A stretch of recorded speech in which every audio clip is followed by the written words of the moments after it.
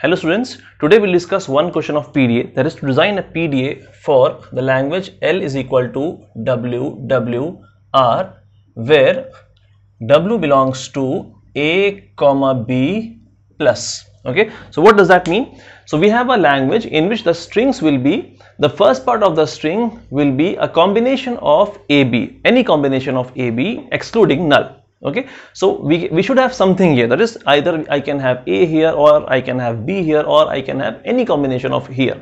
So that is the first part of the string, and in the second part of the string I'll be having the exact opposite of the first part of the string. That is, suppose if W is equal to A B, then this string will be BA. That is, I should design a PDA that should accept this kind of string. Okay, so sometimes we call it as a even palindrome problem also. Okay, so what we have, it is a palindrome actually. It starts from here. I mean, if you read from here also and here also, it will be the same. So it is a palindrome. Fine. So what we have the first part of the string as any combination of A, B, then followed by the exact reverse of the first part of the string. Okay, and we have plus here, that means it is a positive closure, that means we should have something here. We cannot have a null here in this case. Okay, now if you go back to my previous videos, we have already discussed a similar kind of question, that was to design a PDA for a language L is equal to wcwr. Okay, now what is the difference between this one and that one? Okay, now in this one, if you see, we have between W and WR we have one separator C. Okay, so what logic we applied in this one? That is, we have to make sure that this part of the string needs to be the reverse of this part of the string. Okay, so what we did, whatever elements came for this first part of the string, we pushed it into the stack. Suppose we have this W is equal to A, B, B. Okay, so what we did, we have a stack here, we have in Z0, and the first A comes, we push it, the second B comes, we push it, the third B comes, we push it. Now if you see from top to bottom, we have B, B, A. Okay, if you put this W in this language, we'll get a string as A, B, B, C, then B, B, A. Okay, so what you did, we started from this one, this A is pushed in, this B is pushed in, this B is pushed in, and we have got B, B, A here. Okay, this A is on to the bottom, then on top of that there is B, on top of that there is B. So on the top in the stack we have B here. Now the C came, so what we did, we simply bypassed it, we went to the next part of the string bypassing C. Okay, now the next part of the string is starting from the alphabet that is there onto the top of the stack. So we have B here, so for this B we will pop this out, for this B we will pop this B out, for this A we will pop this A out. So that was the logic in that one. Okay, but in that logic there was I mean very simple thing in that, because we have one separator between the W and WR, but in this one we don't have any separator. I don't know, in fact if I see it manually, I know that which is W and which is WR, but our computer system does not know which part of the string is W and which part of the string is WR. Okay, so that is actually a problem in this one. So if you suppose I take a string as AA, that is W is equal to A, then the string will be AA, that is, this is W and this is WR. Okay, so if you come now again come back to this one, what we did in this one, we got A, we pushed it, we got B, we pushed it, we got B, we pushed it. So if you see it closely, the first element that was here is A, we pushed it, so the first element is pushed in. Now after A, B came, that is different element is coming, so we are again pushing it, so we are pushing for the different element also. Now after B, B is coming, so we are pushing for the same element also. Then C came, after that we are popping only for the same element, that is B to B, B to B, A to A. So we are popping only for the same element, but when we are working in the WR field, WR part of the string. Okay, so in this one if you see, all the elements are same. This is A, then again A, same element, again A, same element, again A, same element. If I see it manually, I know that this is the center of the string, but our computer system does not know which is the center of the string. If I make it learn that we have to pop for the same elements, then what it will do? The first element will come, it will push this out, and then it will pop this out. So I don't have any means to make sure that this part of the string is actually the reverse of the string. Okay, this will be accepted, fine. That is, we push this element, again same element comes, we pop it. Okay, so what I will do in this one, simple, is that first element comes, we will push it. Okay, now second element comes, if it is a different element, no issues, we'll push it. But if a same element comes, then I'll take two paths. That is, if the center is not found, I will continue to push it. If the center is found, I will start popping. Okay, so we have A here, and then again I have the same element. So at this point till now we haven't reached the center yet. So what I'll do, I'll continue pushing, and then after this part again I'm getting two A's. Now I know that this is the center, so from here onwards I'll start popping. So every time I see two same elements, I will take two paths, one for pushing the element if the center is not found, one for popping the element if the center is found. Okay, so let's design a PDA, rather a NPDA for this one. Okay, so I'll tell you afterwards what is the difference between NPDA and DPDA. So we are at state Q0 initially, that is the initial state, and suppose we have a string as AA, or we can take a string as BB, anything we can take. Okay, so I'll start with this one. So the first element that comes is A. Okay, and the top stack element will be Z0, because if I take a stack here, what we have in this, we have Z0 here. So the element to process is A, the top stack element is Z0. What do? We simply push it. So whatever element comes first has to be pushed in. Okay, that is the first part of the string, that is W, needs to be pushed into the stack. So, similarly, if B comes first, that is the element to process is B, the top stack element is Z0. What do? We simply push it. Okay, now I told you that in the first part of the string, if a different element comes, there is no issue in that at all. Okay, if the different element comes, we simply have to push it. Okay, because in the WR part we'll only get the same element. Why? Because when W is pushed into the stack, the topmost element of W will be the first element of WR. Okay, so that will be the reverse actually of it. Okay, so again the topmost element here is A, and I get a B here. Okay, the topmost element in stack is A. What do? We simply have to push it. Similarly here, if I get A here, the topmost element in stack is B. What do? We simply have to push it. So all the elements will be pushed in. First A comes, will be pushed in.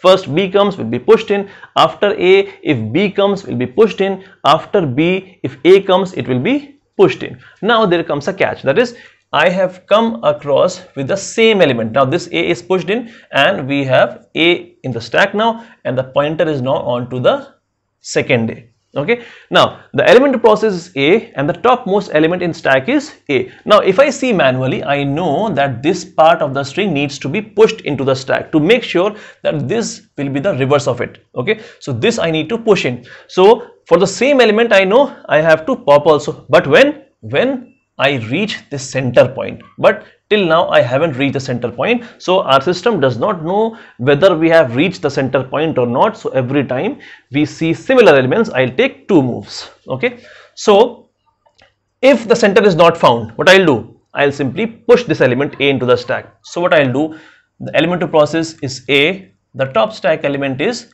A. What do? We simply push it when the center is not found, that is no center I've written here. Okay, similarly here, if the element to process is B, the top stack element is B, what we'll do, we'll simply push it if the center is not found. Okay, now if the center is found, that is, we have reached on to this point, so from here onwards I have to start popping for the same element. So I'll take another move, that is what I'll write here. If the element to process is A, the top stack element is A, what do?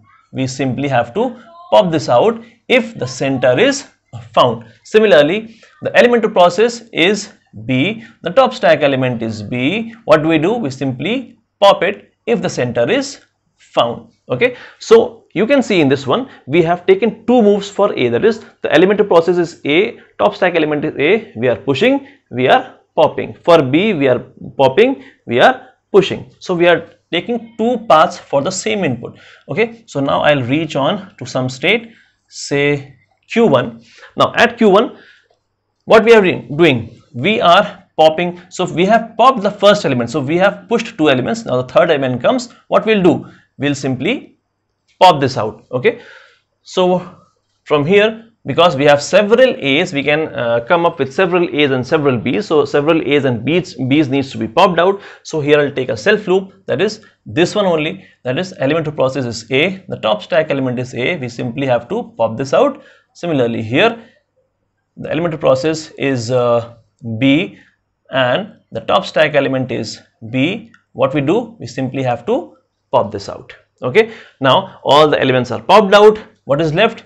Epsilon is left, the top stack element is Z0, we simply skip it and we reach on to some final state and we are done. So this is the NPDA for the language L is equal to wwr.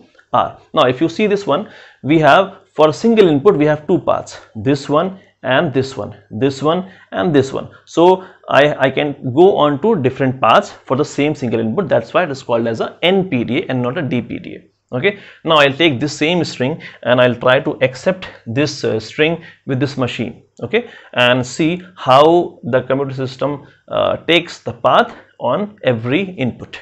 Okay, so let's see this. Now I'll take a string. So a string we have is AA,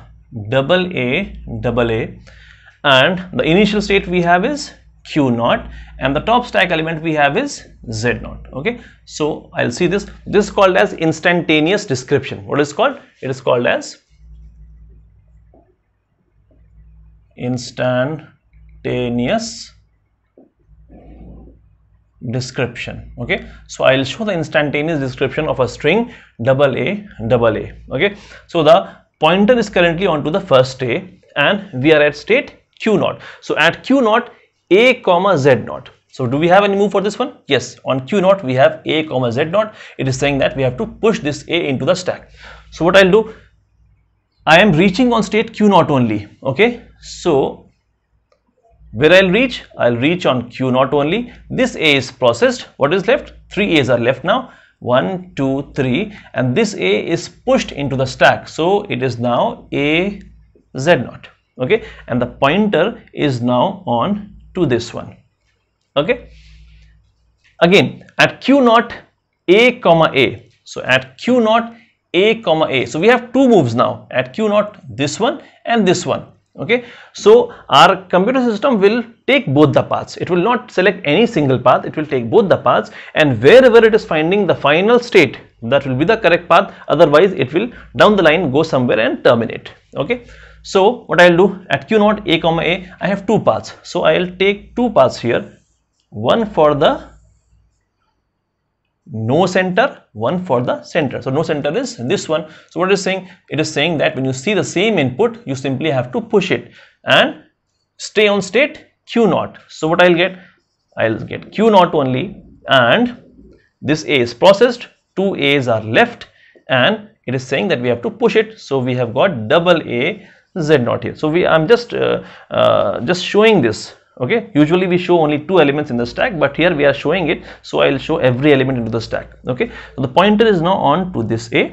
Okay, if I take the center one, that is at Q0 A comma A, at Q0 A comma A, this is for the center one. So it is saying that we have to pop the element. So we'll reach on state Q1. So it will be Q1 comma, this A is processed, two A's are left, and what is saying, we have to pop this element out. So what is left? We have Z0 here, and the pointer is on to this A.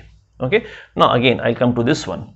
Okay, at Q0 A comma A, again I have two paths, this one and this one, and at Q0, so I'll again take two paths. Okay, one will be the no center, one will be the center.